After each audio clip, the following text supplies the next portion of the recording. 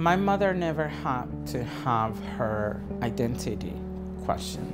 A lot of the things that my mother did were celebrated.